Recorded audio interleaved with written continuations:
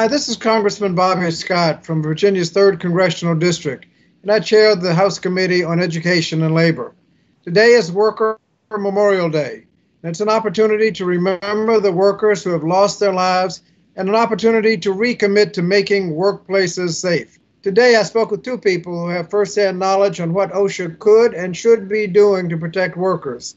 David Michaels, a former head of OSHA from 2009 to 2017, and Kathy Kennedy, a vice president at National Nurses United and a registered nurse in a neonatal intensive care unit in Roseville, California. Dr. Michaels, it's good to have you with us today. We're trying to address the problem with workplace safety, and we've seen a disturbing pattern of infections in a wide range of workplaces, not only healthcare facilities, but also prisons, nursing homes, meat packing plants, many other settings.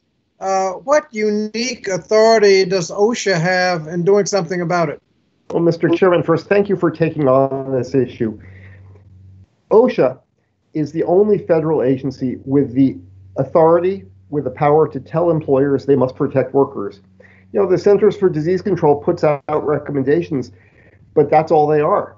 OSHA has the ability to say, you must make these changes because workers must be safe.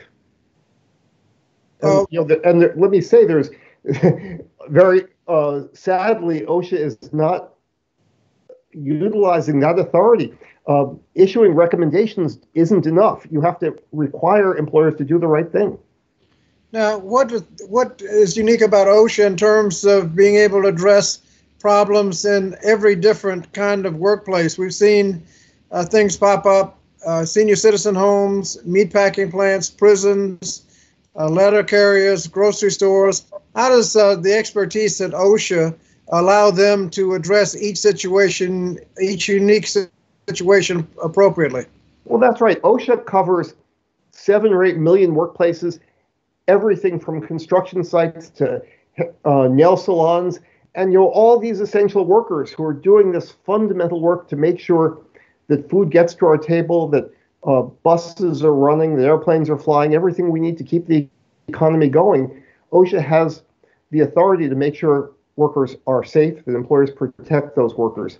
The best way OSHA can do that is by issuing a standard, by saying this is what an employer must do.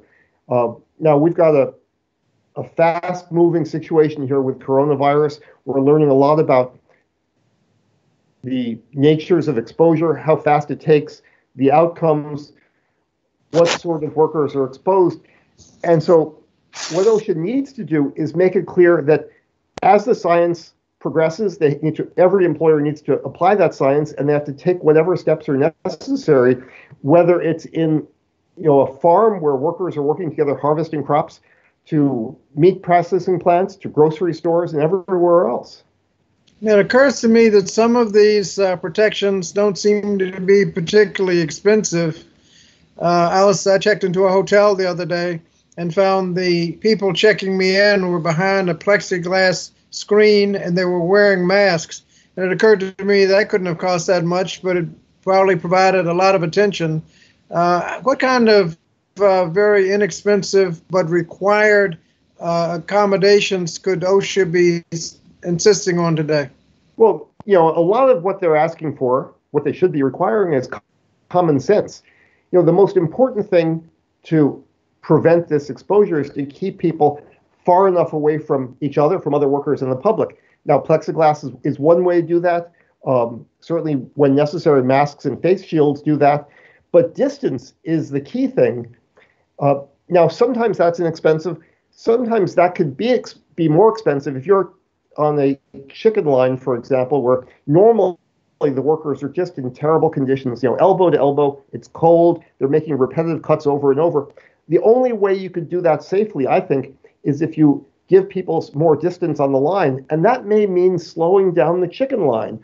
You're going to have to process those chickens a little more slowly and may raise the cost of chickens. But, the cost of this pandemic has been enormous, in the trillions of dollars.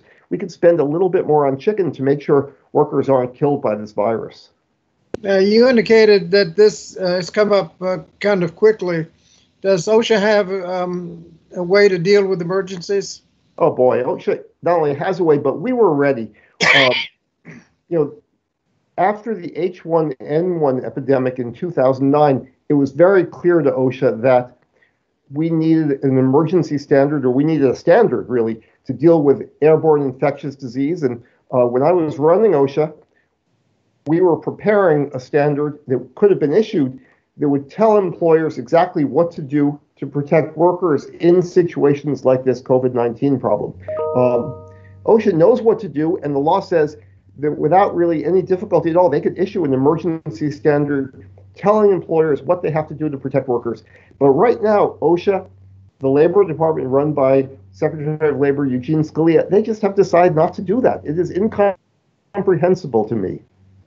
So what happens when they don't take appropriate action?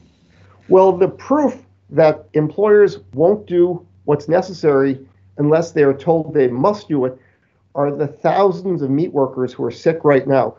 We knew months ago that only by protecting workers, by separating them, by giving them proper personal protective equipment, sanitary facilities, are we going to stop the spread of this virus. The big meat companies looked at that. They looked at the recommendations and they said, forget it. What we're going to do is offer people a little more money if they come into work every day.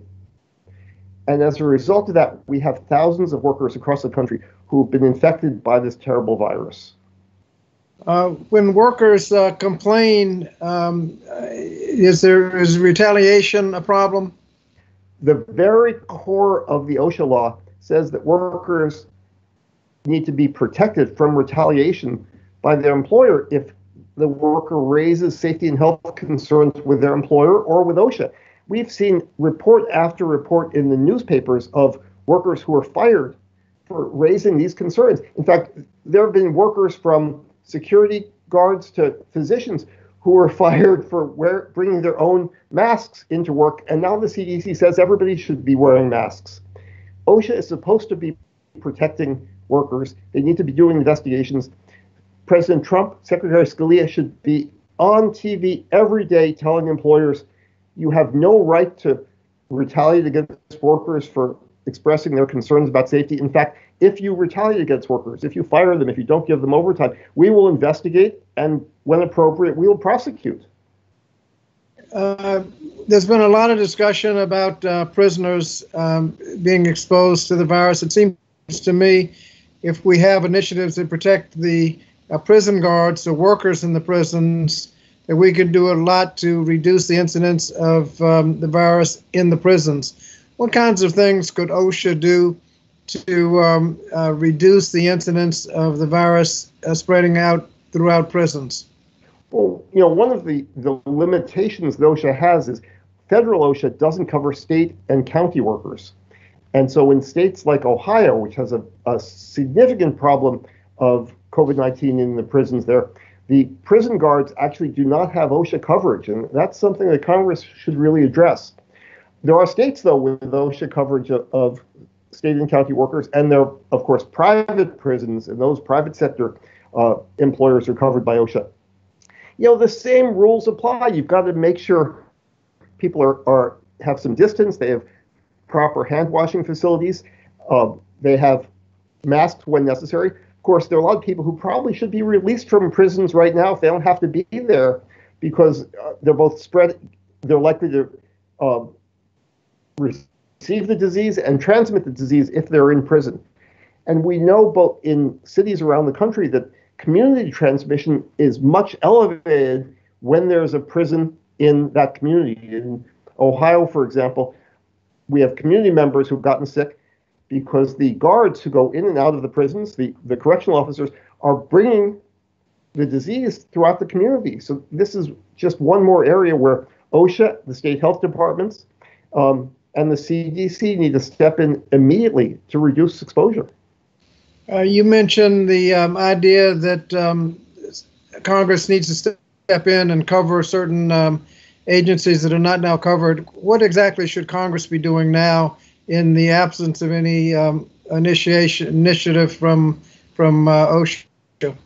Well, right now, your legislation, which says that OSHA must immediately issue an emergency standard to cover all private sector workers and those public sector workers who right now fall through the cracks, who don't have OSHA coverage.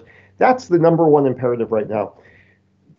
The only way we're going to have an important immediate impact in thousands of workplaces across the country is if OSHA tells all those employers that unless they clean up their act, unless they start protecting workers, they face fines and civil penalties. How are we going to reopen the country and get people back to work if they're going to go back to the same conditions that could lead to these sort of exposures? Well, thank you very much for being with us today. Is there anything else you'd like to add? No, I appreciate your leadership on this. I hope Congress can get together and pass this legislation as quickly as they can. Well, thank you, Dr. Michaels, for being with us today. My pleasure. Thank you. Thank you, Kathy, for being with us today. I appreciate the work you've done as a representative of the National Nurses United. I understand that you've conducted surveys of nurses around the country.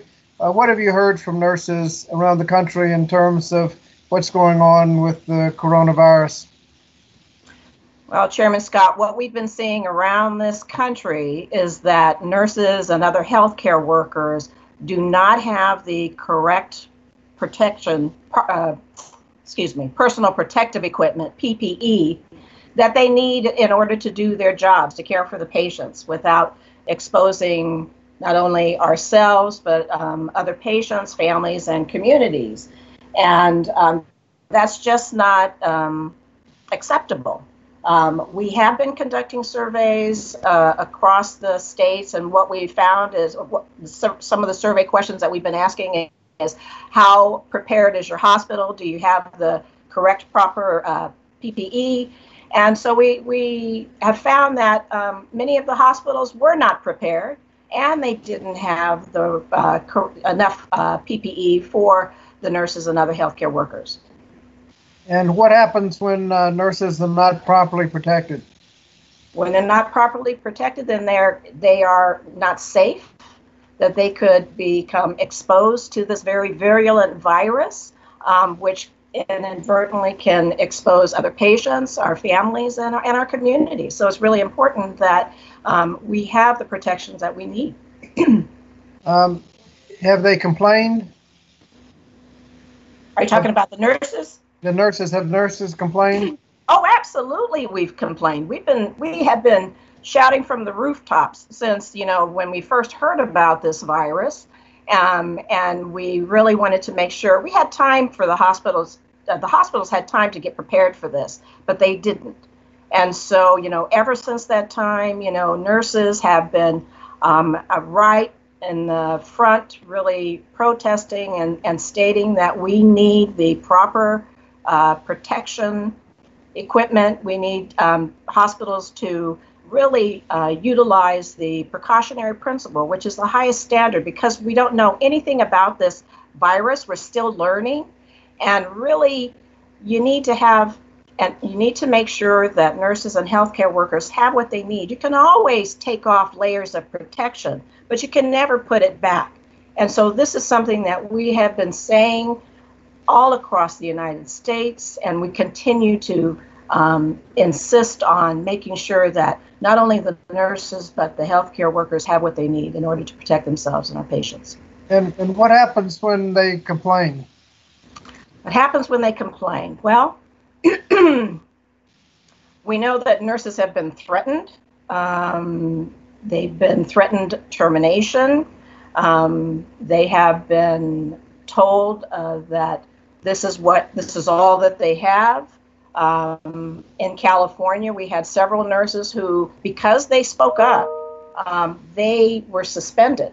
Now, here in California and other states where we have unions, excuse me, nurses know that there are rights that they have. And so in order to ensure that nurses have what they need, they did speak up. The nurses in California that were suspended, eventually, because of protests that the nurses put on during shift changes, really saying that we need to have the correct, proper PPE and The nurses that spoke up and were suspended needed to be reinstated. This went on for a couple of weeks, and those 10 nurses are now back at their hospitals working, and they are receiving the proper PPE that they need to care for the patients. What should OSHA regulators be doing? Are you talking about the federal? The federal OSHA regulators, could they come in and insist that protection be available? Well, what we need is we do need a federal OSHA standard, which would allow, well, let me not say allowed, which would require hospitals to make sure that they're providing the correct PPE for the nurses and the healthcare workers, and to really ensure that they are making sure that everyone is safe. And that's what we really believe is most important right now. Because across the states, you're seeing it, people are dying. Our registered nurses, our doctors, healthcare workers are dying, you know? And right now, it's important for you to know and everyone to know that this is real, that people are dying every day. And we know that maybe at least 84 registered nurses have died since this virus has come stateside. And we can't have more healthcare workers dying of this disease or becoming sick, because who would take care of the patients? Who would operate the ventilators? Who would provide the care? So it's really important that you understand, and the policy makers understand, Congress understand, that this is about life and death. Well, I want to express my appreciation for you being with us today. I think your testimony has been compelling, and we're going to try to enact that enforceable standard so that hospitals know exactly what kind of protection to provide. So thank you very much for being with us today. Thank you very much, Chairman Scott.